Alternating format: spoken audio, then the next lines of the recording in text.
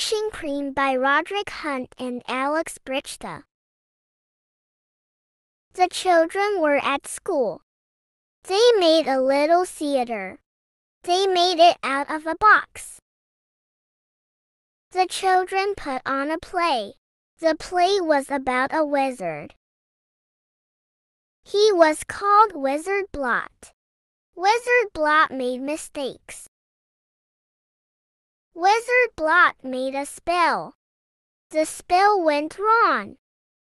Oh dear, said Wizard Blot. Everyone laughed. Everyone liked the play. Mrs. May liked Wizard Blot. Biff was in her room. The key began to glow. Chip, Chip, called Biff. Chip ran into Biff's bedroom. The magic took them inside the little house. Come in, said the wizard. I wanted one helper, but two will do. Come in, said the wizard. You can wash up, then you can tidy up.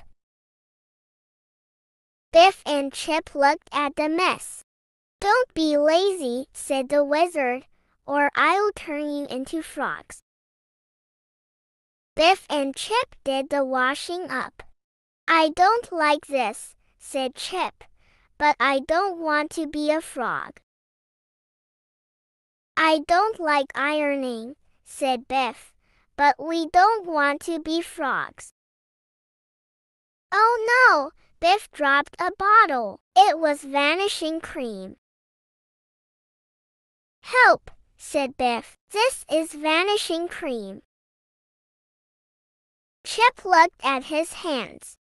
Oh no, he said, bits of us are vanishing. He rubbed his face. Oh no, said Biff, your face is vanishing.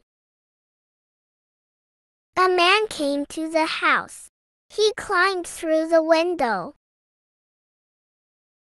The man didn't see Biff and Chip. He took all the wizard's computer disks.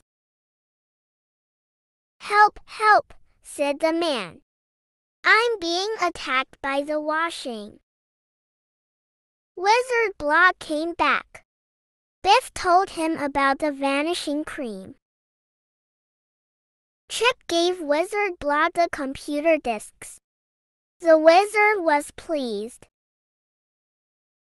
It was time to go home. Thank you, said Wizard Blot. Do come again. Biff had a little bottle. Don't drop it, said Chip. It's Vanishing Cream. Like, share and subscribe Arsal Academy and press the bell icon.